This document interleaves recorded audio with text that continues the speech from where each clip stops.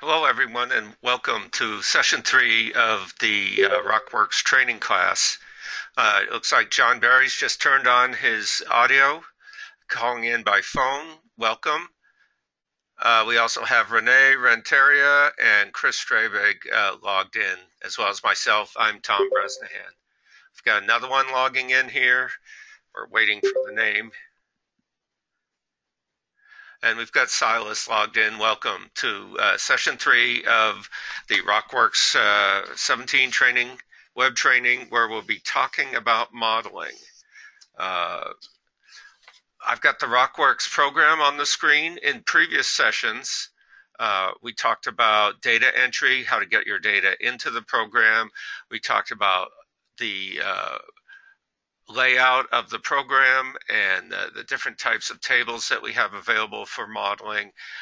Today we'll finally get into the modeling for your data. I'm running the meeting from home today to meet up with a furnace guy to fix the furnace, so apologies ahead of time if we have to cut things a little short or if we have to have a little pause. I'm expecting him to show up at the end of the meeting, so we're back-to-back meetings here, so thank you everyone for coming. Previously, we talked about two types of data that I think will be very useful for modeling your boreholes. Your boreholes consisted of a number of different materials. They could be modeled possibly two different ways: through lithology, where we just have separate soil or lithology types, in this case soil, gravel, silt, and gravel. We can have repeated lithologies downhole, and when we create a 3D model with lithology, it's going to be a solid block model, which is great for horizontal beds, but for steeply dipping beds we have some extra steps that we have to take into account. The other method that we have is stratigraphy, and I'll click on the stratigraphy table here. In the stratigraphy table, you may recall when we were setting things up in the types table, we have an order that we have to maintain in our stratigraphic units with no repeats downhole and a consistent order from top to bottom. So A horizon is always on the top, basement is always on the bottom. All these other units are here.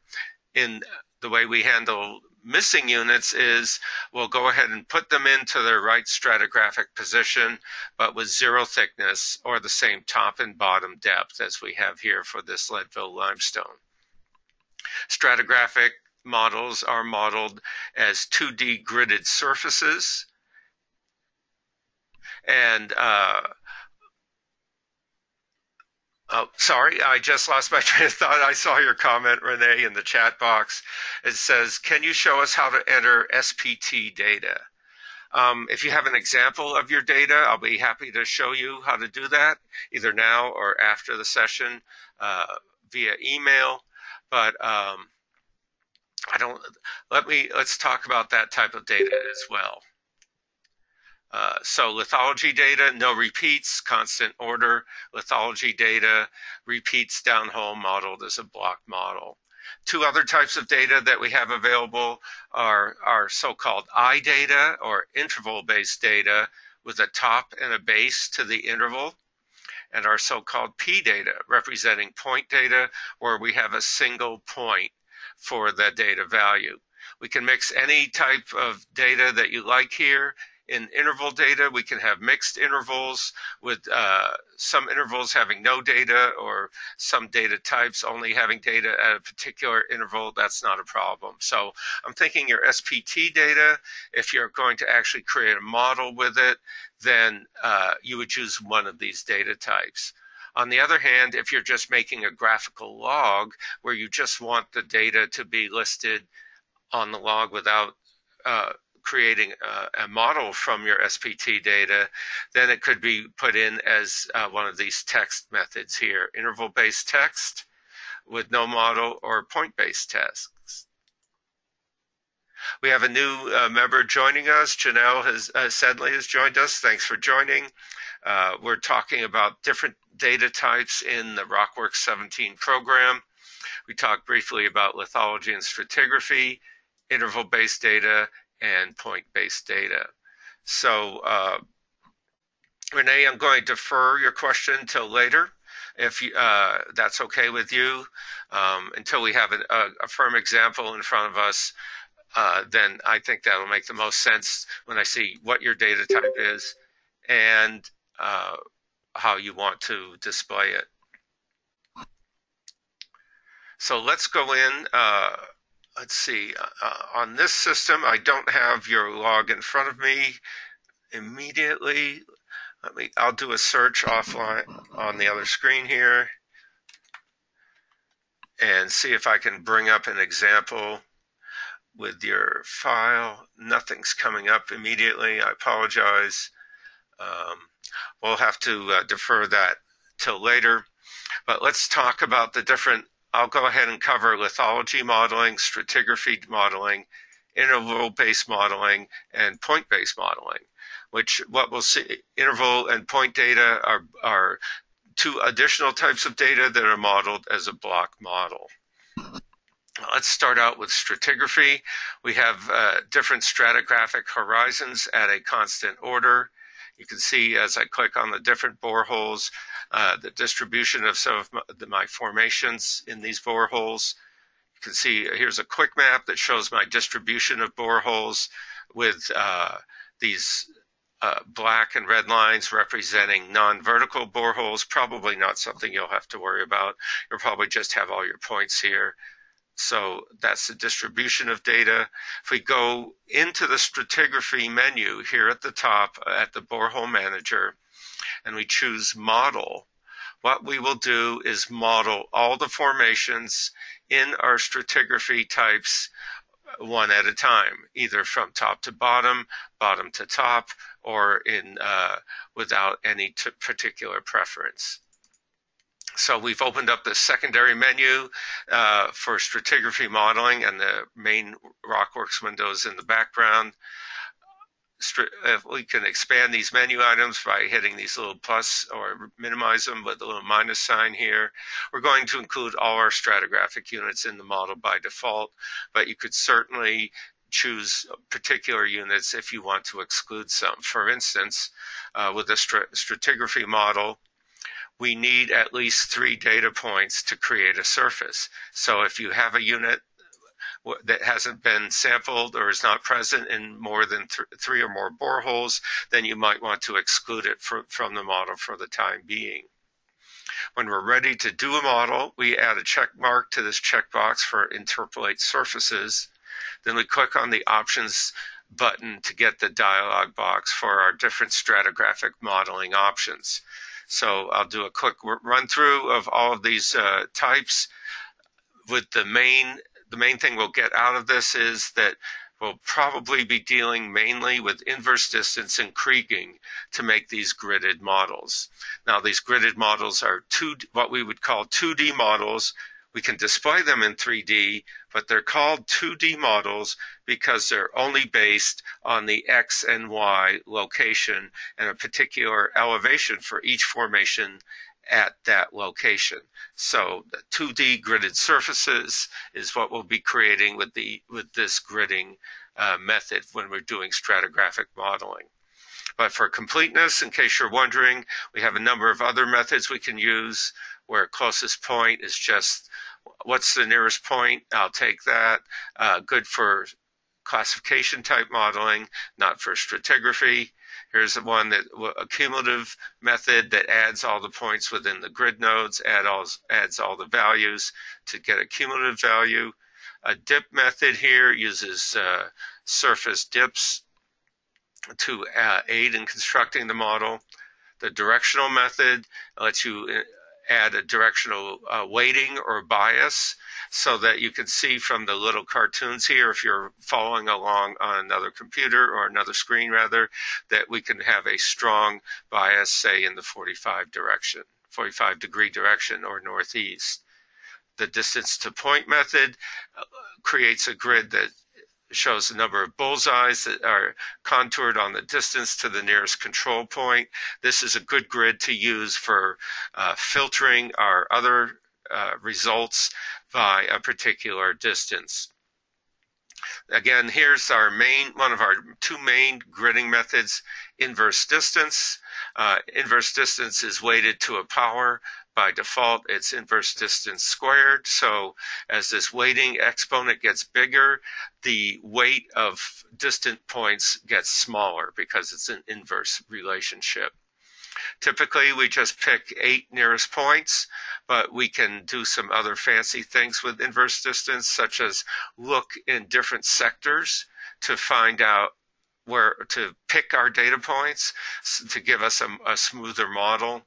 We can have a cutoff distance that's built into this section here, where we can say go out no further than 15% of the project dimensions, or 200 meters away, cut things off automatically. Typically, we start out without any of these fancy things turned on. In my opinion, we just do a basic gridding model and see how the model looks. Note up here we have an icon for instructional videos. If I click on this, an instructional video will open up in YouTube. Okay, let's take a look at the next method, kriging. Kriging is also a distance weighting method, but in this case, we can build a variogram model, which is a model of variance versus the distance between each pair of points. When we create this kind of a model, we tend to get a smoother looking surface with isolated highs joined into ridges and individual lows joined as valleys. We'll contrast that with the inverse distance method, where this has a tendency to produce bullseyes around highs and lows. Another grading method that we have is a planar method, where we just construct a first order polynomial planar surface based on our data points, has some limited appeal based on maybe other types of models, say groundwater surfaces, not something we'll be looking at for stratigraphy. Sample density gives us an idea of how many sample points we have per cell, again, to quantify our data a little bit. This trend polynomial and trend residuals methods create a polynomial fit to our data. This, again, could work well with groundwater surfaces, but of course, if we're fitting a polynomial equation to the data, there'll be a tendency for some of the data points to not fit the equation exactly. We can also calculate the residuals, or the difference between the polynomial fit and the actual data points, and grid that separately. Typically, I don't expect we'll be using those methods for stratigraphy modeling, but you may be using them for some other types of models. So we're covering them while we're on the option of gridding. One other method that may be of interest to you is triangulation. And you can see from the cartoon here on the right that we draw a series of triangles between all our data points. And this series of triangles will be generated the same each time with this, so that if there's any question about which points to connect in a triangle. And so we'll use those triangles to determine what's happening in between those points, and we'll calculate a value at each grid node based on where it lies within that triangle. Under hybrid, we have the option to combine multiple methods with different weighting powers. In this example, I'm combining inverse distance and kriging and giving them an equal weight, so that I might possibly be trying to mitigate some of the bullseyes created with inverse distance, but also by adding in a little bit of kriging. So in order to do a hybrid method, be sure you turn on the method and then make your selections here. But let's stay in inverse distance for now. Inverse distance, those bullseyes will be most apparent when we make a contour map. If we're only looking at 3D surfaces, the bullseyes are not as obvious. Okay, we've gone through all the different gridding algorithms. Let's jump over to this right-hand pane on the right, where we have additional options. Again, we talked about this, I think, in each of the previous sessions. When we're making a grid, we need to define the grid dimensions. So let's take a look at what grid dimensions we have for this particular data set. These were calculated by scanning all the boreholes, and so we've rounded the numbers off to have a nice even number here for the min and max. If we're combining grids with solid models or adding or subtracting two grids together, they'll all need to have the same minimum and maximum x and y value and the same spacing. So for grids, we're only looking at x and y dimensions, and think of it as this top layer in this solid depiction of our project dimensions. If we were making a solid model for lithology, then we'd be calculating values for each of these blocks in a 3D solid model using this spacing definition and the min and max. Notice here in gray we have the number of nodes. This is calculated from our spacing and XY extents. The extents cover 300 meters, so a 5-meter spacing will give us 61 nodes. We get that extra node at the beginning or end of that range between these two values. So this is where we would control our spacing. Typically, we just keep our spacing based on our output dimensions defined on our previous screen. I can't get to it until I close this dialog box, but I'll show you that when we finish here with this one. There's also options to do variable extents and spacing based on the data coordinates. If we do choose that for a stratigraphic model, then we won't be able to combine the grids easily because they need that same XY min and max and same X and Y space. The X spacing has to be the same throughout and the Y spacing has to be the same throughout. To make that clear, the X spacing does not have to equal the Y spacing. You do not have to have square grid nodes, but it usually makes the most amount of sense to have those the same. Our next option down here under stratigraphic modeling is declustering. This can happen when we have multiple points in a cell. We'll calculate either the average or the closest to the center of that cell node and use that for gridding. With your data distribution, I don't think you have enough data to worry about the clustering. I would turn that off by default. Another option that we have listed here is the logarithmic method. With this method, we take the log of all the values that we're gridding, make a grid out of that, and then calculate the anti-log back. As you can see from the example, we have a big spike here in this particular data set. This would be more likely to happen with some kind of surface contamination where it drops off rapidly, and and our data cover several orders of magnitude. That's not happening with stratigraphy modeling, so we don't need to worry about it for this particular application. Our next option here is the high fidelity option. With this option, some of the gridding methods don't match the data points exactly by design, especially when we're doing something like a polynomial fit surface to it. By selecting the high fidelity method, we'll add in any differences between the calculated grid and the actual data value and put them into the new grid model. So this can result in a few more bumps and dimples to the model, but it honors our data points exactly. So again, this is something that's more important when we're making a contour map. This poly-enhanced method is yet another polynomial calculation that we can use where we'll calculate a polynomial fit to the data points, and then with the residuals, we'll grid those separately and add them into the polynomial fit. So it's kind of one of these blended methods. If you think the data fit a polynomial, you might pick a first or second order polynomial, or maybe even the third order to fit your data. We don't usually recommend going to these higher order polynomials. You tend to get a lot of model blowout or areas between data points where it's trying to add those additional orders to the fit. Not a good idea in most cases.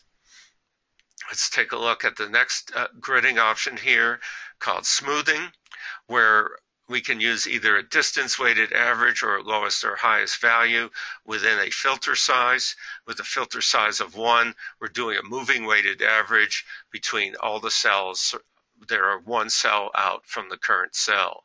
We can repeat that several passes, and that's what the iterations will control. By smoothing, this is kind of the enemy of high fidelity, where smoothing tends to smooth out those rough edges. High fidelity tends to add them in if our gridding method is not honoring them. Typically, I don't think we start out with smoothing by default. I don't anyway, because smoothing is adding more processing to my grid model. If I need smoothing because the model comes out a little bit angular or rough, then sure, go ahead and add it in later. But to start out, I don't think we need to start with smoothing. Densify is a method where additional data points are added using triangulation, and then those new data points are added to our data set and gridded with the method chosen over here, like inverse or distance or kriging. Not something I would start with, but it might help you create a better model where if you have an area where there are fewer data points. Max distance is the next option that I have listed under stratigraphic modeling.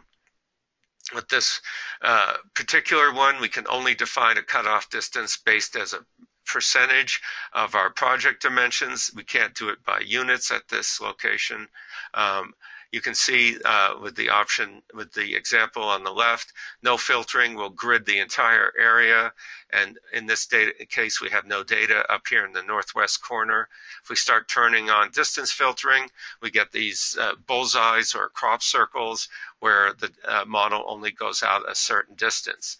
If we've chosen a small cutoff distance like 5%, it's not unusual at all to get gaps between our data points, because then we would just go in and recalculate the grid with a higher cutoff distance. Again, I don't think it's something we start out with, but it's there if we need it to refine our model.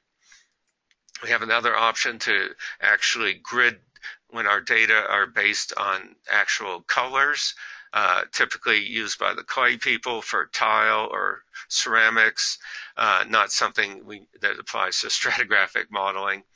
Another option here, though, under our additional options for stratigraphic modeling is faulting.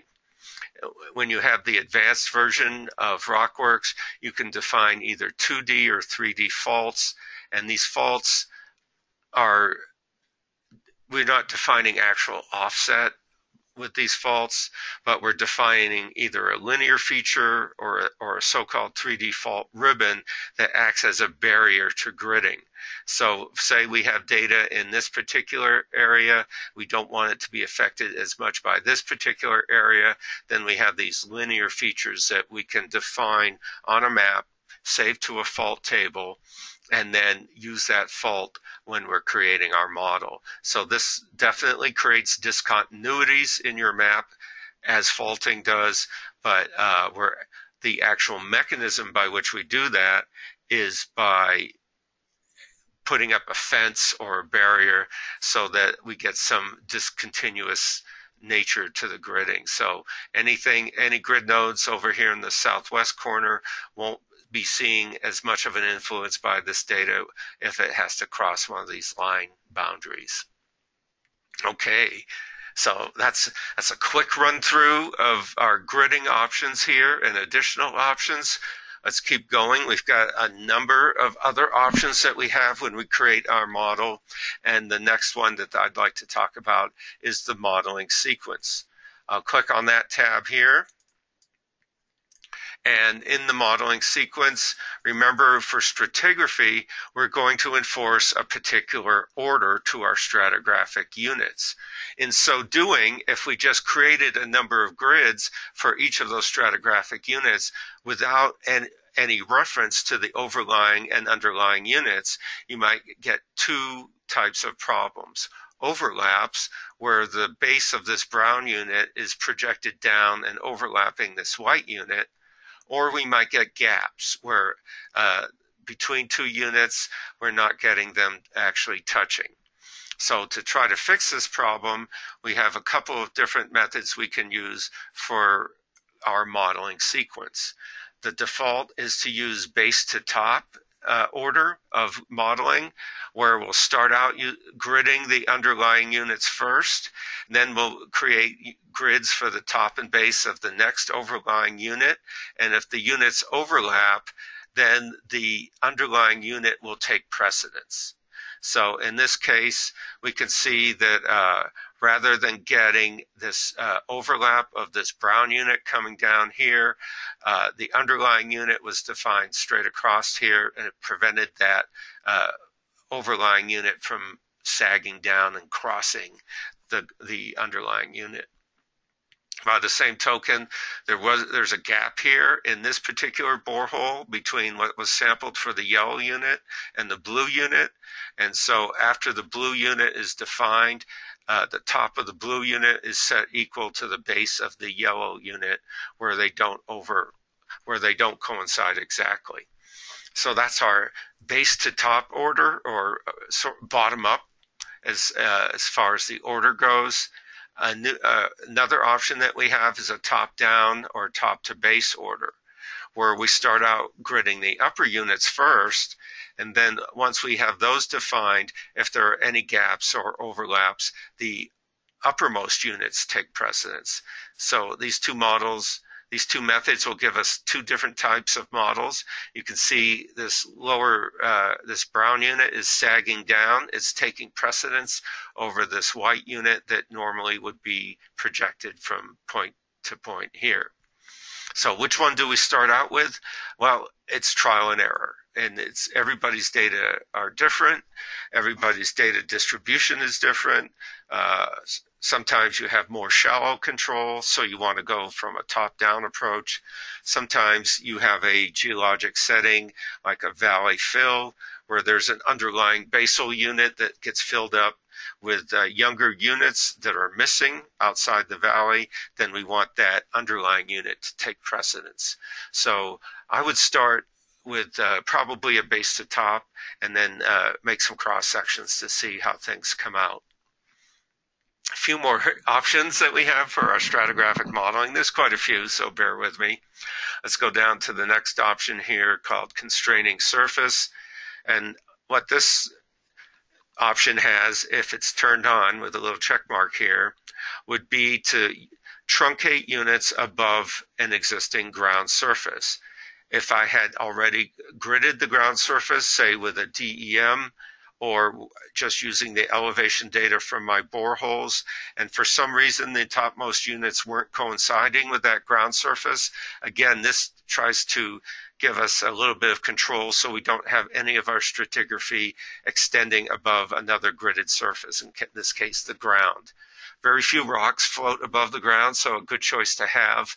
One thing I would caution, though, is to think about, do we want to replace that uppermost surface with the ground surface? Typically, we say, sure, we want those to be conforming or conformal and coincident. But I've seen an example where boreholes, there was a particular unit that was non-existent at the surface. By replacing the top of that non-existent unit with the ground surface, we created some artifacts in that particular unit having a thickness where it should not have one. So I'd leave this on by default, but if it causes problems, then be sure to go in here and try it with that option turned off. In the example in the dialog box in this cartoon, we start out with a gridded surface over the entire area. You can see it's undulating, so it's already been constrained by a particular surface, but our new ground surface might represent the digging of a pit. If we make that the new constraining surface, then the new model can be defined so that it doesn't extend above this new pit surface, or we can also extract only the area above that excavated surface, so we can get a volumetric of what was excavated. Another type of filter that we can use when we're making a grid model, which is used definitely for stratigraphy, is the polygon filter.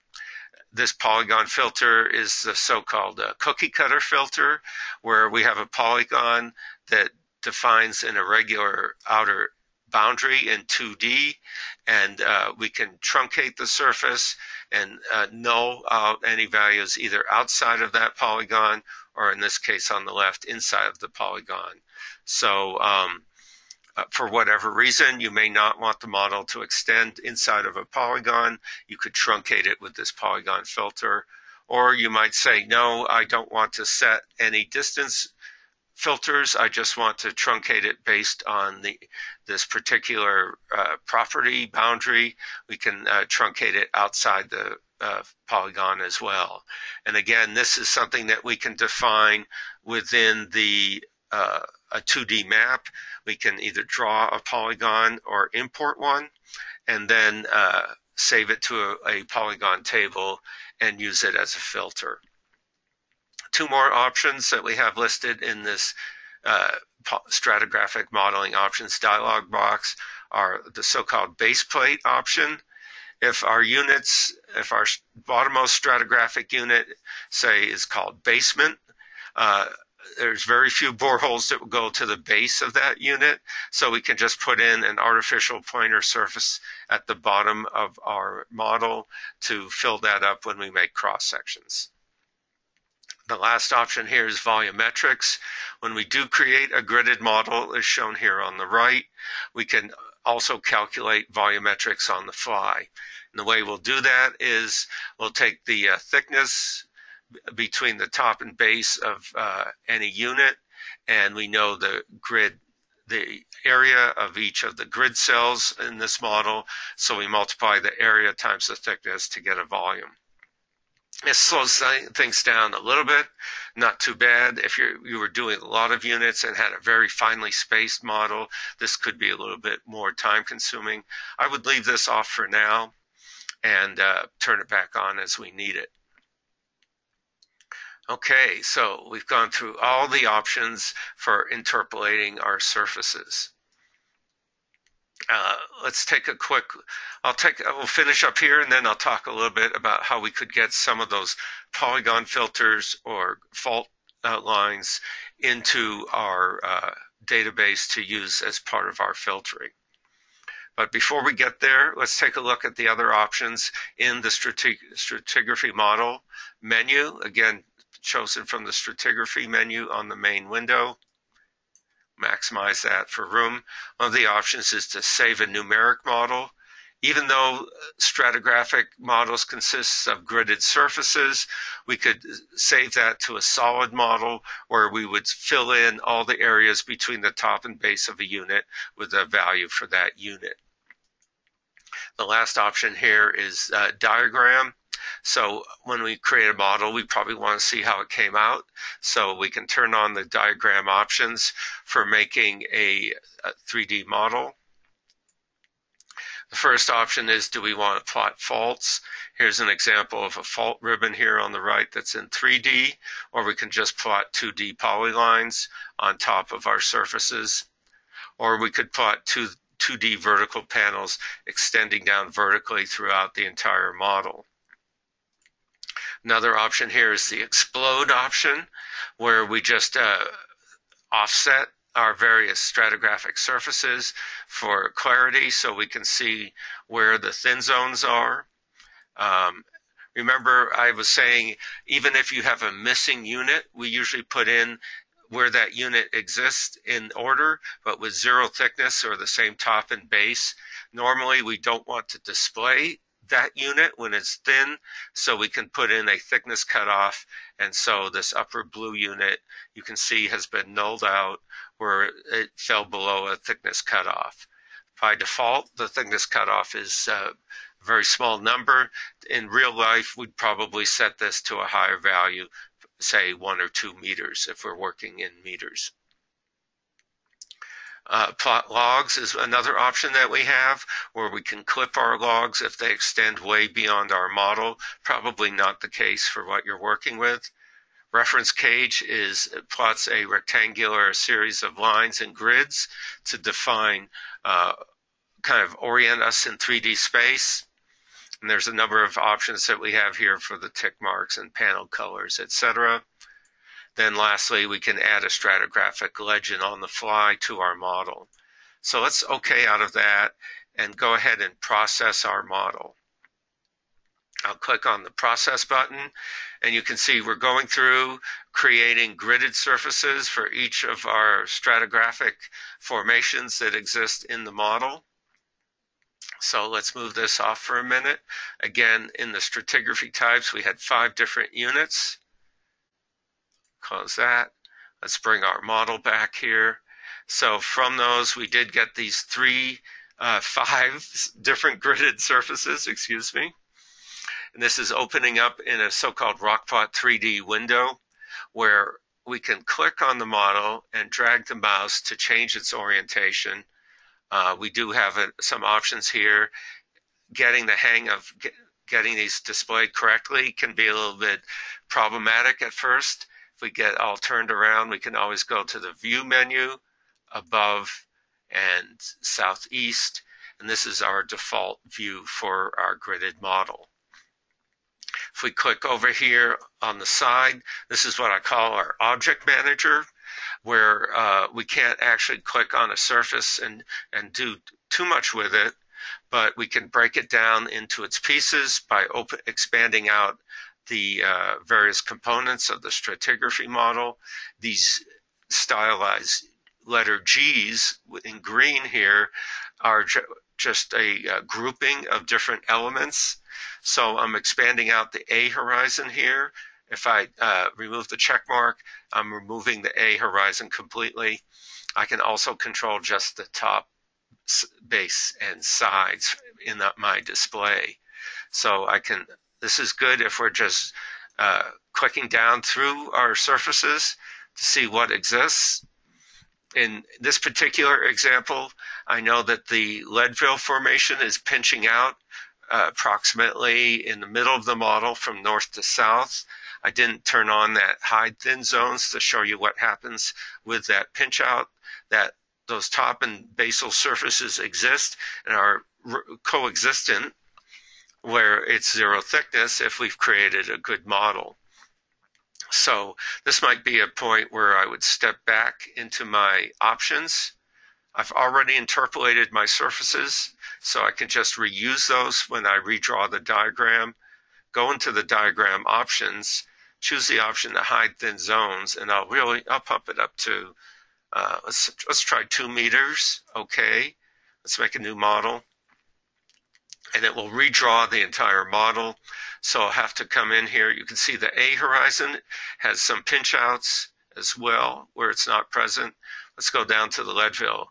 And you can see I've done a fairly good job of showing that 0 thickness, but I have some work to do over here where some additional thickness was calculated based on those top and basal surfaces. I can go in as well and turn on our logs. And if we turn the logs on, we can define what tracks do we want to display. I'll turn on stratigraphy, and I'll reprocess the diagram without calculating the model again. So here's my same model, and let's go up to a plan view. We can see all the boreholes and what's the topmost formation in each of these. I'll turn off the model real quick to make those more apparent. The boreholes are shown as cylinders, and we can see the light blue Leadville limestone here is indeed pinching out. So let's go back to that problematic area for the Leadville. It's showing some Leadville reappearing in this particular borehole, so I might want to go into that borehole. We'll turn off the next formation to Potosi. We'll turn off the Leadville on and off. That particular borehole doesn't have any Leadville present in it. We might go back to the data at this point and see if we've added a 0 thickness point to that particular borehole. We can zoom in here and see which borehole it is. It's number 38. This is a good way to QA your models in 3D and see what's going on. I'll drag this off to the side. I'll leave a little bit present so you can see I'm working with it. It was borehole 38. And you can see indeed the Leadville was not given a zero thickness in here. Without that zero thickness to tie down those surfaces, data from nearby boreholes was extrapolated into that area, and we got a little bit of a blip. So I would go in to Leadville. It's between Spurgeon and Potosi. To fix that, I would put in a new unit here that's at 31.1. This is the Leadville. Oh, drop down.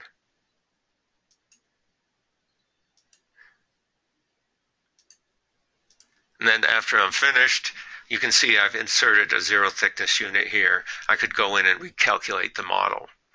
So that's how stratigraphy modeling looks in 3D. And I was going to also illustrate the sides of the Leadville limestone. If we turn off the side of the Leadville, we can see through that panel that we've drawn between the top and basal units to see some of our logs in here. In addition, for the stratigraphy model, I can double click on that and look at the options which popped up off screen. I can also control the opacity of the entire model. With 50%, it's a little bit too vague. Maybe 80% would be a good choice. Close that. And I believe, let's take a look here, individual units can have their opacities set between 0 and 100% as well. So that's that demo in 3D for the stratigraphy model. We can save this particular model to a Rockpot 3D file. I'll click on the Save button, and let's see where that has appeared. One moment. Let's see if we can find it. I have a lot of other things going on here, so I'm having trouble finding that. Let's try, oh, here we go. Sorry, it popped up on another screen. I hit the Save icon here, or File Save in the menu, and I can call it stratigraphy with logs, we'll call it, and save it. And then if I have another type of a model that I want to display, I can append it into this particular model with the file append. It'll prompt me for what other RockWorks 3D type of file do we want to append. Okay, so we've looked at it in 3D, so we can go ahead and close that out. Let's take a look at our stratigraphy models in 2D as well, because I think the contour maps are definitely a lot more quantitative than 3D. So before we go there, I did have a point to make. When we gridded all those stratigraphy units, A, Horizon, Spurgeon, Leadville, etc., those are saved as RW grid files, and the only way that RockWorks knows they're in a model is with this naming convention. The formation name _ top and formation name _ base are the grid files that are contained within a model. So we can go ahead and if we don't like the way a particular horizon came out with our automatic methods that we use for stratigraphy modeling, we can go into the stratigraphy menu and choose to do just a single gridded surface at any given time. So say I wanted to redo the A horizon, I'll go in here, click to the right, and choose a name, A-horizon Tom, for instance. So this one won't be included by default when I do anything with stratigraphy modeling, but it'll let me do the same types of gridding that I did previously with just a single unit. So I'll save that. You'll see it appends the RW grid extension by default. We're just going to do the top of that A horizon. Same gridding methods that popped up when we were doing the entire stratigraphy model. And now our options are going to be for a 2D map. And to review, we looked at some of these earlier when we were making some borehole location maps, I believe in session 1. So we could add a background image. That will work fine unless we're filling in the contours. Then we have to work with our opacity. Borehole locations, that makes sense. For plotting symbols, again, symbol size is going to be a function, a percentage of the project dimensions. 2% works well for displaying on screen. 1% might work better if you have more than 50 boreholes and you're making an actual map. Log traces would be if the total depth location is at a different location than the surface for a non-vertical hole. Borehole IDs, we can add a prefix and suffix, and all these other labels that we can add to the program. We could add ground elevations to make sure that there's not a bust in the data there. We could add in stratigraphy. We could post the depth of the formation, or if we're trying to see if we have a good model, we could plot the actual top elevation calculated as the ground elevation minus the depth that it occurred at. We can add a prefix or not. I typically turn those off because the map gets pretty cluttered, but it could be useful if we were plotting lots of different types of labels. Let's go back to our label options now, which will apply to all these options here. The bottom 1, 2, 3, 4, 5, 6, 7, 8, 9, 9 different types of labels. We can draw a box around it with a fill, and then closing rectangle, a line. We can automatically offset our labels if they overlap. I'll turn that off for now, just so we can see what happens with it. We can draw contour lines with a regular interval or a custom interval that we can specify from a table, or just manually say the major and minor intervals.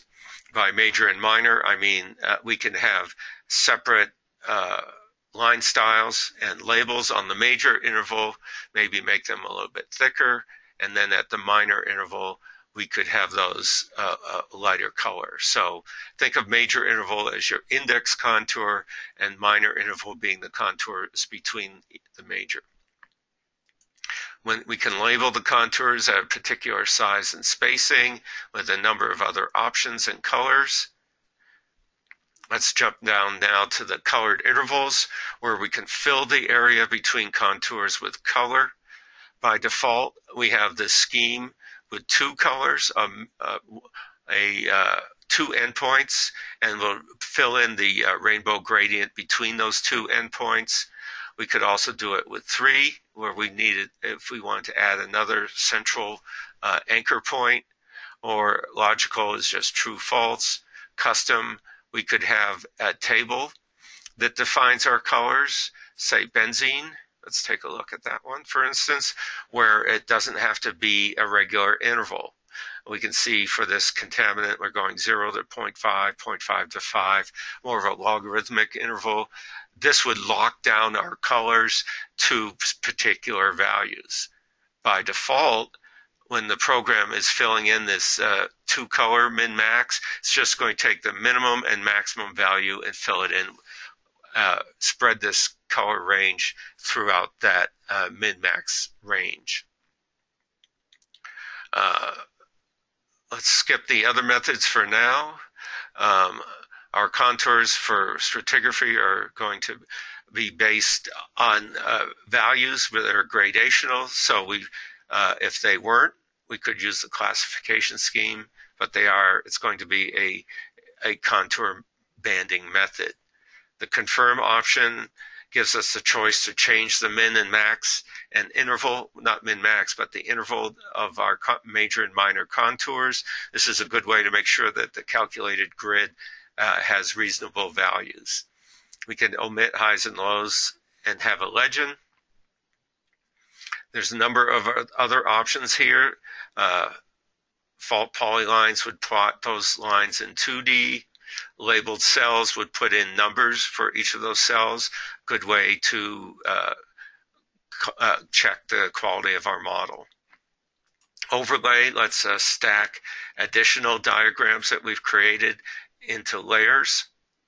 Border lets us specify a number of different border options and annotations for the so-called scale bars here with the numerical values, titles, and a box around the whole thing. So those are our 2D diagram options. If we go ahead and hit process, you see we're being prompted to confirm our color interval. We'll leave it as 1 meter because we're only covering an extent from 1752 to 1768. Say OK. So you can see our labels came out pretty big and they're overplotting each other. And this is normal to go back in. Let's change some of those label options under borehole locations. I'll turn off elevations. I'll turn off stratigraphy for now. Say OK and reprocess. Again, prompted for the interval. Here's a cleaner looking map showing our boreholes and the calculated values for the A horizon. These two labels are overplotting. So let's jump in another time and turn on that option under our labels to automatically offset them if they overplot. Okay, process that. Confirm that interval. So now the program has moved those two labels so they don't land on top of each other. So that's just a quick look at some of the things you can do for stratigraphy modeling, where these contours are based on the actual elevations of the particular formations in our stratigraphy types table. So just to recap a little bit from previous sessions, this contour map has a series of layers. If things start getting too complicated, we can certainly turn off some of the options here for contours and symbols and labels just to declutter the map and look at the underlying data. So all these layers are grouped together particular elements, make it easier to control what's going on our map. If we decided to go and make some changes to this map manually, say for instance, we want to draw a polygon or a fault on here, we can use the drawing tools. We'll start with polyline for faults. Let's say we know that there's a fault right in through here where where the gradient is a little bit thicker. So I'll draw a fault here. I'm in drawing mode. I'll exit that mode. Now if I click on this line, I've selected it. I can right click and save it to a fault table. I'll be prompted to give it a name, and it's saved into the fault table within the RockWorks, the project database. Now I can specify that fault when I want to make my subsequent models. By the same token, let's go into the draw menu and choose polygon. So I can go in and draw a polygon, close polygon for a particular area. Double click closes the polygon. I can click on this arrow up here to exit drawing mode. Double click to change that fill so we can, or change the opacity of that fill. We'll try 50. Apply that. Close so we can see through that polygon. Now I can right click, save that to a polygon table just like I did with the faults. Once I say OK, now that polygon is saved into the database and I can call on it to make my next model, say blanking all the area outside that polygon or blanking out or nulling out the area inside that polygon. So that's our 2D modeling for stratigraphy. I'll close this without saving. I can recreate it later. There's one other display I was going to emphasize for gridding when I contrast that with solid modeling. So let's go to our 3D diagram that I saved, and I had a stratigraphy with logs. Let's open that back up in a separate window, which popped outside of the screen. Let's drag it back on screen here. Here's a couple of our surfaces here drawn as continuous surfaces. Just for illustrative purposes, I'm going to turn off my other surfaces for basement, for instance, and sides and base. Now we just have that top let's turn off the logs too, just to make things really clear. Here's our Leadville surface. You can see it's a 3D surface. We can control the display of that surface by double-clicking on the grid, and it's popped off screen. Let's drag it back over. Instead of drawing it as a solid grid, we could draw it, this is the one I'm looking for here, is a wireframe. If we apply that, now you can see, let's close that, and I think it's popped under. Here we go. Now you can see that gridded surface is actually a wire mesh here drawn around each of the grid cells. So this is stratigraphy modeling. This is a gridded surface. It's a 2D grid for the top and base of each of our formations. Now let's go into 3D solid modeling, and we'll start out with lithology. How are we doing on time? Okay, first hour through. So far, so good. I think we're right on schedule. Lithology modeling is when we create a lithology model by going to the lithology menu up here and choosing model. Instead of a gridded surface, we're going to get a 3D solid model. In this model, let's take a look at in my modeling settings if I have a graphic that I'm looking for. It's not clear from this example. Let's back up. But what I'm looking for is something that really emphasizes the nature of this model. So what we'll do is we'll create a new model. We'll give it a name. It's lithology. We'll click on the options, and we'll get a whole series of options, just like we did for 2D grid, but now it's going to be referring to this 3D solid model. If we look at it, if we just look at this diagram with the model dimensions, again, we want these X, Y, min, max, and spacing to match our grids in case we want to do some combinations where, say, we're truncating the upper surface based on a particular formation or the ground surface. So each of these blocks here that's defined here in this rectangular solid will be given a separate color based on its lithology. And you may recall, let's close this a minute so I can go back to lithology types table. Lithology has a so-called G value here instead of an order. Since we can have repeated lithologic units downhole, and let's see if this particular borehole doesn't have it. Let's close that and go back to borehole 1. I have repeated gravel units here, no particular order. In this case, the G value for lithology is just a numerical value, and it's used as a classification scheme.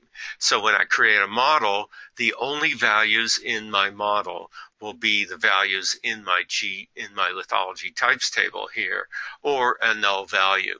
So there's no interpolation between values. If I have a borehole with sand and another one with shale, halfway in between, I'm not going to get some kind of mixed numerical value of sandy shale or something else. It's going to be a classification scheme where it's either a sand or a shale and nothing in between.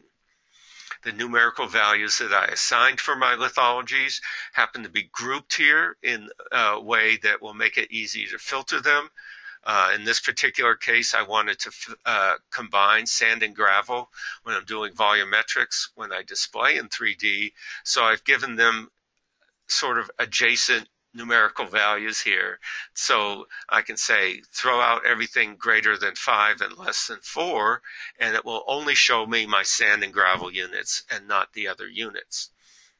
I can use decimal values in here for subunits. Say if I wanted to get more descriptive and use shaly sand, clayey sand, silty sand, etc., I might call all my sands 4.1, 4.2, 4.3, and that would help group all my sands together. But we're just going to keep it simple for this example. I think you'll be doing that as well for your type of data. Okay, So back in the lithology modeling, when we look at our options, for a lithology model, there's a lot fewer options for our model. And by default, we have something that we're calling lateral extrusion. We'll probably be using either that method or lateral blending to create our solid model. Let's start with closest point. That might be the easiest method to understand. Closest point has no directional weighting between horizontal and vertical. It just takes the nearest point and assigns a value to that point in this particular area. We tend to see a lot more stratified units when we're doing lithology modeling. So if you feel like there is a horizontal weighting to your units, so if you have a red unit in this borehole and a red unit in this one, and you feel those are more related than the underlying purple units when creating our model, then lateral extrusion and lateral blending might be good choices for your model. So what we do is if we have differing units between boreholes, if we take a look at this, let's see, what's a good one here? Let's look at this yellow inner bed here in this borehole, and it's not present in the next one over to the right. The program will just extrude that unit halfway out to the distance between those two boreholes, and then abruptly change to the next lithologic unit in the model. For using blending, we're only going a third of the way out between the boreholes, and in the middle, we're randomizing that pick between runs of the model to give us more of an interfingering or a feathered effect to that contact, so it's not quite as blocky. And the thickness of those individual fingers here is determined by our project dimensions. So if we take a quick look, you can see we have a 1 meter spacing vertically for this particular model. So these particular fingers will never get any thinner than 1 meter because that's the resolution we've defined for our model. If you have units that are thinner than that you want to define in your model, then you will need to go in here and define a smaller spacing than 1 meter. If you have a half meter unit you want to define, at a minimum specify spacing of 0.5 meter, and in fact we recommend going down half again to a 1/4 meter, so you get half the thickness of the unit that you want to define. However, if we start putting in a very fine thickness here, like a 1/4 meter, you can see the number of nodes jumps up rapidly. So instead of being 160 nodes vertically, it's now 480. So we're going to calculate this upper gridded surface 61 by 61 and do that 481 times as we go down through the model. So you can see these solid models tend to be a little bit more larger, take more memory, slower to draw, and could be a little more time consuming as well. I'll go back to my 1 meter spacing for now to speed things up.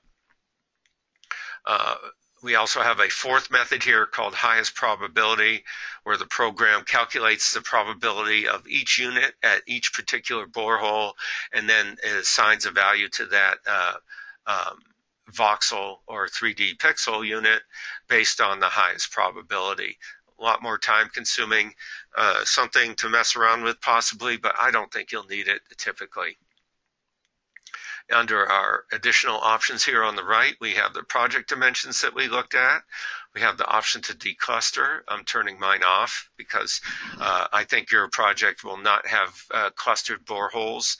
That if you have several boreholes within a particular cell, it's possible that all those boreholes won't be honored because you only get one value per cell. And declustering kind of tends to emphasize that by kind of doing a pre-filter on that cell and grouping all those boreholes into a single value. If you've got several boreholes within a particular cell, then that's telling me that I need a smaller cell spacing because there's no way I have the resolution to represent all that data. But for a quick look, maybe it would be valuable to have a coarse spacing and then reprocess it with a finer resolution.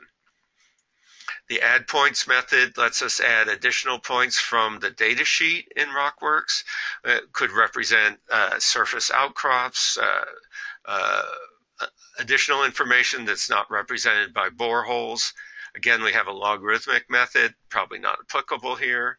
We do have smoothing, so that if your model comes up pretty jagged, and that is a tendency, since we're dealing with these 3D voxel elements, or these 3D pixels in our model, like Lego bricks or Minecraft blocks, then by definition, things are going to look blocky. Sometimes smoothing will help smooth out those edges at the expense of running through a number of passes on the smoothing filter to make it smoother. I turn it off on my first pass to see if I can get away without it.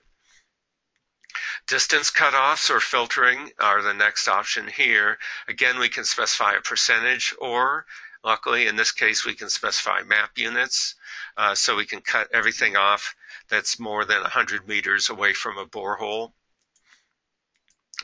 If I want that to take effect, I do need to have a checkbox mark in this checkbox, otherwise we won't be using that. Polygon filtering is similar to the stratigraphy model, where I can do a cookie cutter filter with inside or outside that polygon. And now we have some additional filters that we can apply, and these make sense. Our so-called superface or top surface filter is automatically set to surface to filter the gridded or lithology model based on surface elevations within the borehole. You may have a DEM that has higher resolution than your borehole elevations. All means we can use that. However, if we're going to combine that with this model, we might have to resample that in order to get it to the same XY limits and the same model spacing. And I'll make a quick note to come back to that resampling and DEM after we get through this dialog box. The subface filter is turned off by default, so it's by default the model will go all the way to the bottom of our project dimensions. However, we can cut it off with a grid. The automatic method cuts it off at the total depths of all of our boreholes, so that we're not trying to calculate a model below the depths of our boreholes. Makes sense unless you have a big mix of shallow and deep boreholes, and then you'll get a very irregular surface to that. We can also specify a particular grid that we may have created from some other type of data that would truncate our model. You may remember I said previously that the lithology model has a strong horizontal weighting. I won't mention the word bias, but I would never use it in court. I'll just call it weighting, where the points that are on the same horizontal plane will be more connected together, and points in the vertical distance will be more disparate. And that's, I think, something we typically see downhole in our boreholes. However, when it comes to an actual area where the entire depositional model is tilted, if there's regional dip, we can use this tilting option if we turn it on and specify a dip direction and angle, so that we'll tilt that horizontal weighting in a particular direction. By the same token, we can use the warping grid or option, where we specify a gridded surface and take, instead of flat planar horizontal weighting, we can make the weighting conform to a particular gridded surface, say some kind of a structural fabric to our depositional environment, if that exists. But to start out with, we'll turn that off and see what kind of a model we'll get with just horizontal weighting. Another option here is faulting, and with the advanced version of RockWorks, we can create a 3D fault ribbon, such as these tilted planes that we see here. And again, those will be used as barriers to our gridding. The upper surface, kind of small, but you can check it again when you're creating your own lithology models, where we're getting some bleeding here between these values in the middle and these pink or magenta values here on the right. With our fault ribbons, we can use those as barriers so that this particular block does not affect this other block over here. Color solid modeling, again, is for the clay people. Undefined is what do we set our null value to in the model. By default, RockWorks uses our own our null value of -1 times 10 to the 27th, unlikely to occur in real data, but you may want to combine your model with another program, and you may want to replace those. Instead of using a null value, use a 0 value or some other type of value. We'll leave it at the default at -1 times 10 to the 27th. So let's start and make a lateral extrusion model of our lithology. So we'll OK out of that. We've chosen all the options. We can limit input values. I'd leave those turned off by default. Now let's go down and look at our 3D diagram options. Once we create a model, we want to see how it came out. So we'll turn on the option to create a 3D diagram on the fly. We don't have to, but we'll go ahead and do that. When we plot our diagram, we can either use one of two methods. One is called full voxel, where the diagram will try to render each of our voxel grid or nodes, cells, I guess I'll call them, in 3D. Or we can just display the midpoint, where we have just points representing the center of each of those cells. This is a nicer full model. This might be good if we wanted to represent the model as a cloud around some other type of data like our boreholes. We'll leave that at full voxel for now. We have the option to plot our logs again. In this case, we can truncate them to if we need to. We normally, in your example, I don't think we'll be truncating them. Since we're plotting our logs, we'll define that we want to display lithology in each of our boreholes. We can define how thick we want that cylinder to be. We can do the reference cage here, where we'll draw a box around the 3D solid model. And we can include a legend.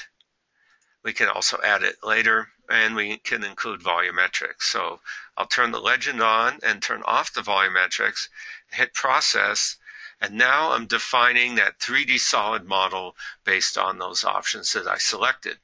Happened pretty quick, and here's our results. You can see this purple unit was displayed all the way down to the bottom.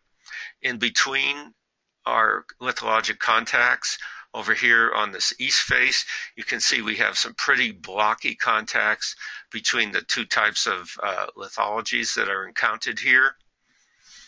Within that lithology model, we can do some additional slicing. I'll double click on the lithology model to bring up that options dialog box. Let's add a north-south slice about halfway through the model. And then after we draw that slice, let's represent those voxels as points. Hit apply, see what we get. So we're drawing the slice, redrawing the model. Let's change that to points here as well. Apply that, close. So popped under. This can happen when it's in when you're maximized. You can always grab that window that popped under from your taskbar, which is vertical here on the right. So here's my model displayed as points. Let's double click on that. Let's change it to hidden. Oh, I know what happened. I always skip this step. Let's go back to solid. Apply that. Let's draw our slice, north-south slice, midway through. I always forget to click on the Add Slice button. So that draw style changed to wireframe. Let's just hide it real quick and apply it. So there's the slice that we added through our model. And you can see the model points are being drawn as I rotate it. This is a good way to check that our model came out as expected. You can see in this case we have a lot of this purple unit appearing, probably from this borehole over here, or this one, or perhaps some of these over here. So in addition to these slices, we can draw more controlled panels through a 3D model with a fence diagram, or we can take two-dimensional slices through it as cross-sections or profiles. So let's go back to the solid and apply that. And we're doing a redraw.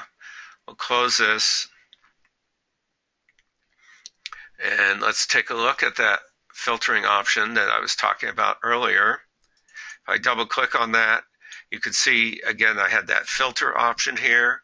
By default, I have all my lithology values from 1 to 9. I can go in here and say, just show me everything between 4 and 5. Apply that. So now I filtered my model to only show my yellows, my sands and gravels. And I also get a volumetric calculation for those units on the fly. Okay, that's our lithology model. Let's keep going. I can save this model when I'm finished to a RockPlot 3D window. So I can either hit File Save or choose the Save icon, and I'll call this one Lithology with logs. So once I save that model, I can go in and append another type of 3D diagram to that. Say I had separate ones for lithology and stratigraphy. I theoretically could plot those on the same model, but a little bit hard to visualize when they occupy the same space, but still something that would be possible to do. I'll close that and go down to some of our other data types that you may use for displaying your data. That's our interval-based data and point-based data.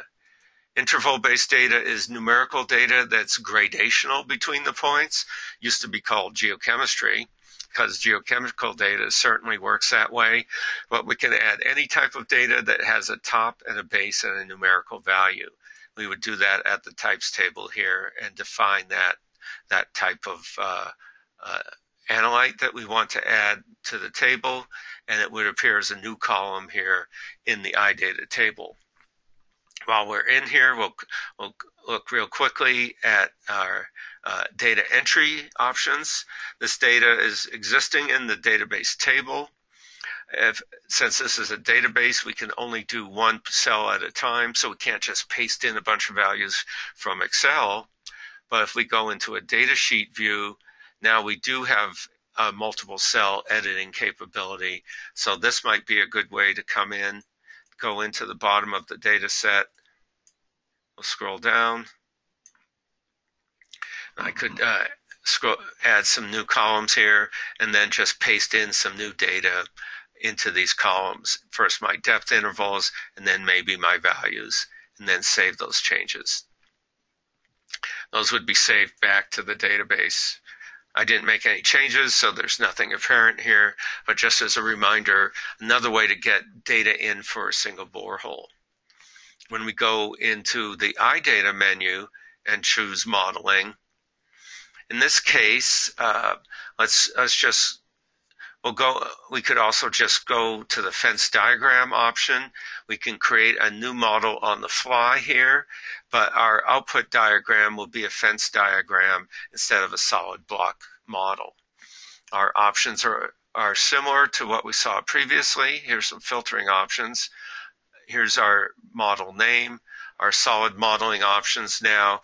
In addition to blending and extrusion, now we have some inverse distance and kriging options that we can use for those gradational values in between two existing boreholes. So rather than the classification scheme of lithology, where it's either 1 a sand or 2 a shale, we could have, if we had two values, 1 and 2, we can have a 1.5 in the middle. The option I have selected is anisotropic, where we're again weighting that horizontal distance over the vertical distance. If we had chosen an isotropic method, then there would be no tendency to connect things horizontally. This might be good for if we were modeling an intrusive or a some other type of vertically oriented unit. In addition to anisotropic, we have one called inverse distance weighted advanced. And in this case, we can change our weighting exponents horizontally and vertically. So we could make the vertical units appear further apart by giving them a higher exponent, because again, it's the inverse distance exponent vertically. So this can happen. We would use this method if we wanted to control some of that anisotropy a little bit more hands-on. Under kriging, it's not true 3D kriging, but we have a method that we're calling horizontally biased kriging, where again, we're preserving that horizontal weighting over the vertical, and we can do some kriging variogram analysis on our data. We have, in addition to horizontal cutoffs, we also have vertical cutoffs using these methods for interval-based data. And here are our old methods that we use for lithology, blending, extrusion, and probability. So let's start with inverse distance anisotropy. That's the one that's selected. That's the one we'll use.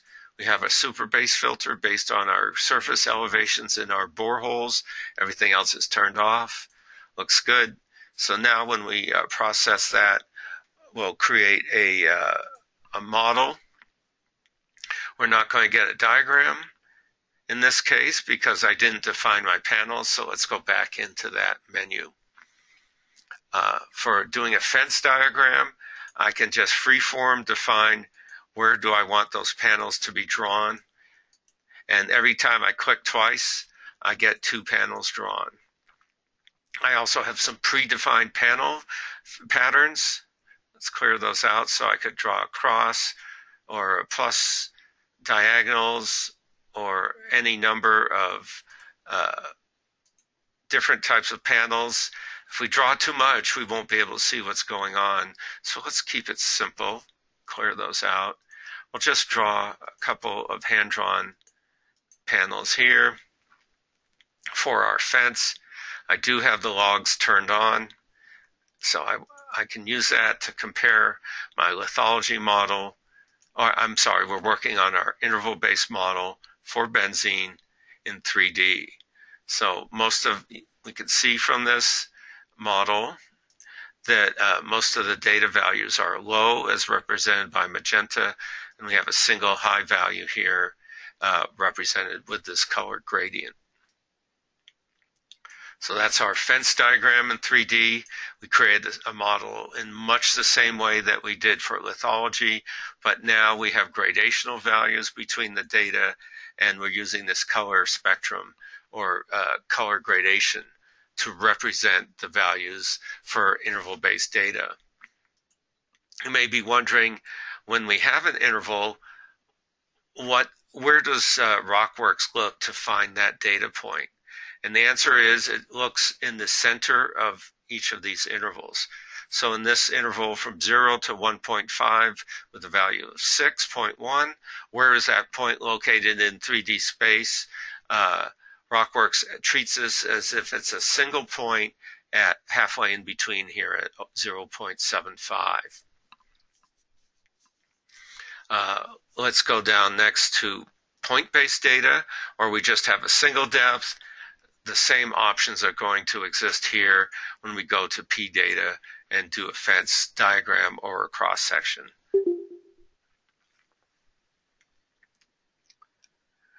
Okay, let's choose let's go into the model, create a new solid model. We'll use the gamma. We'll give that model a name. When we click on that name, we can go to this File Open dialog box to see what other models have been created. Our solid modeling options are going to be the same as interval data, and with these additional lithology-based options as well, just in case we need them. If we are going to create a new model under 3D diagram, we'll have the option to plot a different type of model. Before, our diagram was based on these blocky voxels. Since we have gradational values, we also have the option now to do a so-called isosurface, where we'll just plot a sort of a 3D contour or the onion skin around that isosurface value or cutoff. So let's try an isosurface. Say OK and process. So now we're calculating the actual values through all the 450,000 nodes, except for some of the nodes are being ignored because they are outside our filters, like our surface filter that we created. And here's our progress bar marching along here. If we had chosen an even higher resolution model, the calculation would be a lot slower. It's not that fast as it is. So here we go. We're almost done. So now we're adding our logs. Here's our 3D solid model for gamma. If we double click on the gamma model over here on the left, we'll get the options dialog box. Now we just have a single filter with a cutoff. If we move that filter up a little bit and let's move it up quite a bit more. So what we're doing is we're drawing an outline around the lowest value that is that low value that's displayed here. We can type in a cutoff value of 50 or say 75 and apply that. So now only those values above that cutoff are shown. A little bit hard to see in the center of the model anyway. At the edges, we're going to see where it slices through those higher values. So that's our isosurface. And we'll apply that with no cutoff and close. Get that model back. Some of the other options will look familiar. Opacity. We can draw contours along the top surface. In this case, it's all one value, but if we had multiple intersections, we can have different colors there. We can set our color range here, and we can set our opacity.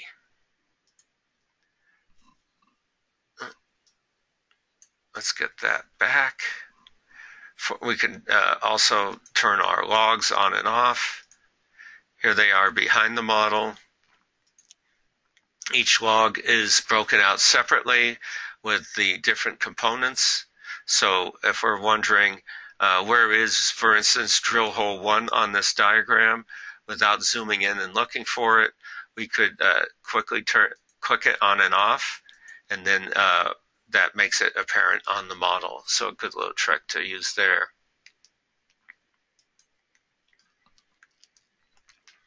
So that concludes our modeling discussion for our 3D models. We have interval-based models, point-based models, lithology models, all based on this solid block model component. And then we have our stratigraphy models, which are based on gridded surfaces. If we take a look under our solid models on the project manager here, here's our gamma model that we created, and our benzene model, and our lithology model. We can double click on those and display them on the fly, or we can go in through the menu and use the additional options there to display our model. So I think might be a good place to stop and see if we have any questions about the different modeling methods. If you have a question, you can turn on your microphone or your icon for your audio and ask the question verbally, or you can type it into the chat window that's on your little GoToMeeting widget that should be floating on your screen.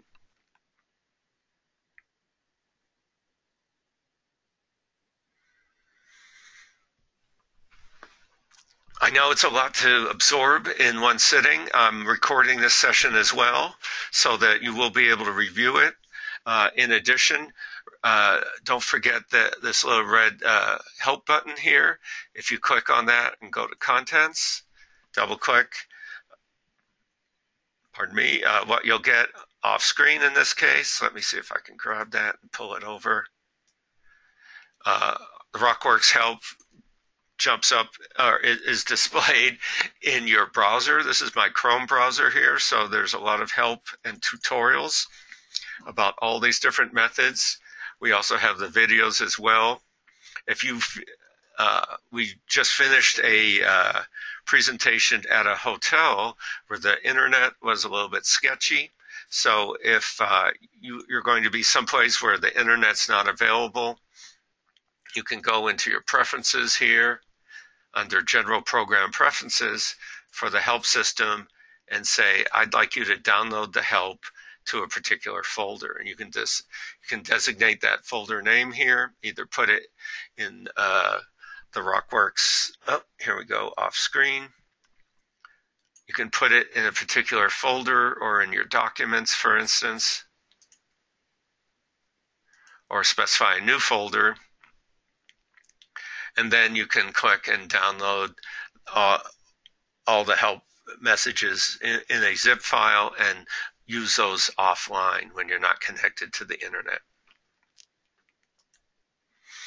So I think that if you're going to be most interested in modeling the types of rock that you saw downhole, the ash, the avalanche debris, other types of methods of units. I think the big question that I have after only seeing one data point, one borehole with the data, is graphically anyway, is which would be the best way to model this data? Should I do it as lithology or should I do it as stratigraphy? So my answer to that is try both methods and see which one gives you the most realistic model. Lithology is going to model it as a block, and you'll have to use lithology if you have repeated units downhole. If you happen to have it where you have orders preserved between all your units, they're always in the same order and they're never repeated, then stratigraphy might be a good way to go because we can use gridded surfaces to represent the data. Lithology is going to have a very strong horizontal weighting or bias. So if you feel like your units change elevation quite a bit, then stratigraphy might be a better way to go. And if you, so there's pluses and minuses between these different types of methods.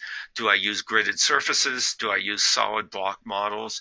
It's hard to say. It's impossible to say without looking at your data.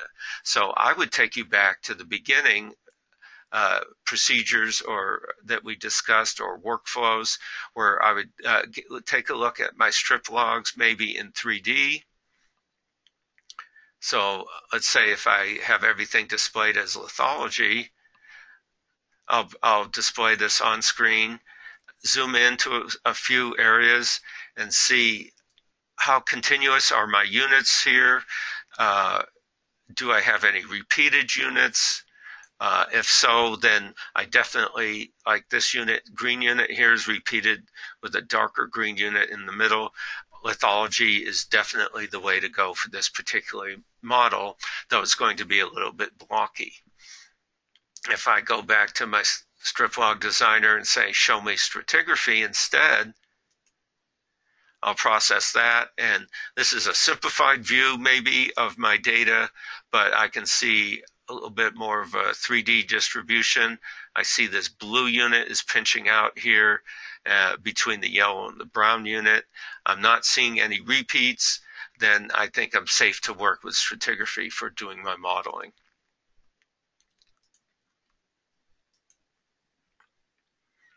So we've got some extra time. Let's see, we have a question in the chat box. It's from Renee. I'm scrolling down to take a look. Renee writes, you discussed modeling with a bias, and we had material come north off the mountain, then some went west, some went east. How to get that bias? Well, I think this is, there's several options that you can use here. I know when we're gridding as stratigraphy, I think that we would introduce a directional weighting to our data so that by adding this bias, we'll say units that are east and west connected in the east-west line are probably going to be more connected than units in the north-south direction. So under my stratigraphy and model, if we go to interpolate surfaces, there it is, and go to options, I have these directional methods where I can say I want to introduce a directionality in either the 90 or 270 direction. Looks like I have to scroll through here. Oh, I have to turn it on first. So I could say I want a 90-degree bias, so that would be an easterly bias. I can have it bidirectional or unidirectional, where I'll only have it look in one direction. So this might be one way to introduce some bias to your gridding. I don't think I would start here. I think I would do it without that weighting to begin with to see what type of a model you get. And then if you do find that it's not representing the actual units on the ground, then we can go into some of this directional bias. Let's take a look in 3D, see what our options are in lithology. Go to lithology and model. Under create a new model, modeling options. Here as well, we don't have any of that directionality that we had in some of our other types of modeling. So that you might feel that that is a detriment for this type of modeling.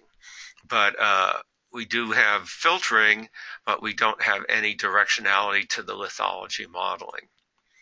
Let's go to one other type of model, iData modeling, or interval-based modeling, where you have a top and a base. Here's our solid modeling options. With these advanced options here, some of these may have some, especially kriging, would have the option for doing some directionality where we would calculate on the fly which points are more alike and which are different based on our variogram modeling. If you haven't done anything with geostatistics, you might just keep it automatic. But if you have worked with that before, you might want to take a look at your variograms. Let's try that real quick. We'll use automatic. With manual, we could actually specify these parameters, the granularity of our model. Let's make a, instead of examining them all, let's just look at them all in a matrix and process. So this will take a little bit.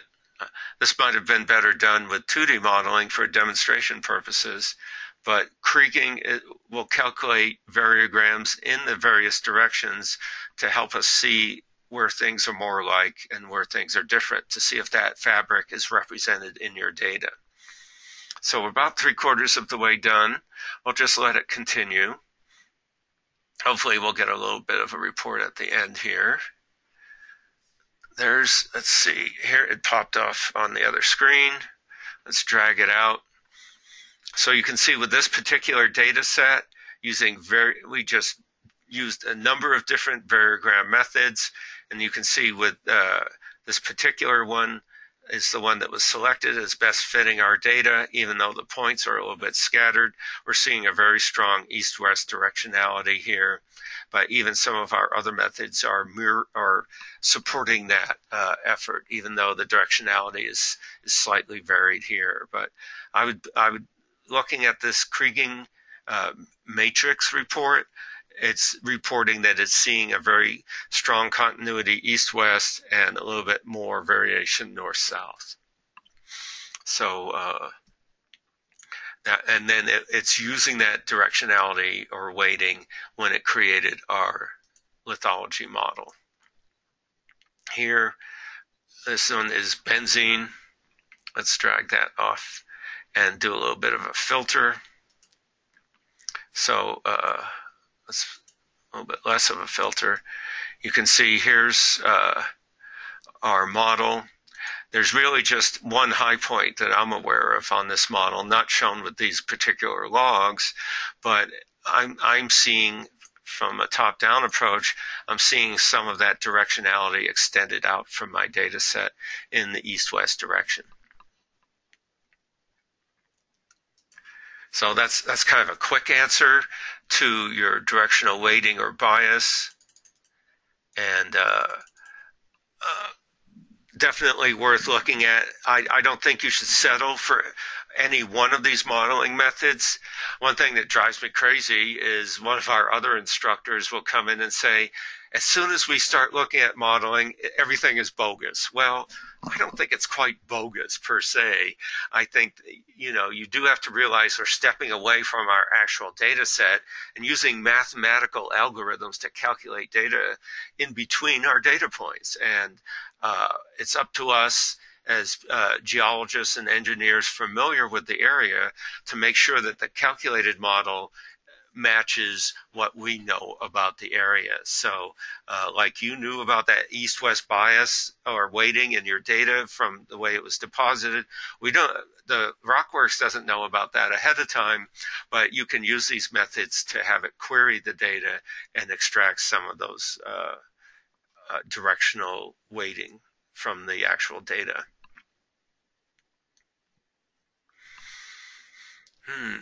And if there's any other questions, jump right in, no problem. Really, as far I'm thinking for your data, the first thing you need to do is start getting your data into the program. So whether you use the Excel method where you enter the data into an Excel sheet like the one we use, or you start pasting things into the data sheet on a borehole by borehole basis, get that data into the program and start looking at it graphically and start trying to get an idea of the continuity of the data throughout the project area and the distribution of the data vertically. Do you have these repeats, or do you have just a uniform order to the data? Renee, we did talk a little bit about in 2D about some of the things that we can do with our logs. If you are working with SPT data, most of the time I just see that being displayed on a log. So what I've done is I've gone into the strip log menu, chosen 2D and a single log. Let's get that back up here. So I can do some rudimentary strip logs with my data. If it's in one of these iData or pData tables, I can turn that on and display it as a series of bar graphs. In addition, I can put in values that would occur. I have to always search for that particular option. But, here it is under text. This cartoon just gives me a graphical look at how my data are distributed within the strip log. These aren't my actual data values, but it's just showing the order of the columns. So I can say I don't need that particular bar graph, but it would be nice to have columns of values. Then I can go in and put in a value for the blow counts, for other types of just graphical data that you don't care to model, but you want to display it on individual logs. This is a good way to go in and look at your data as well.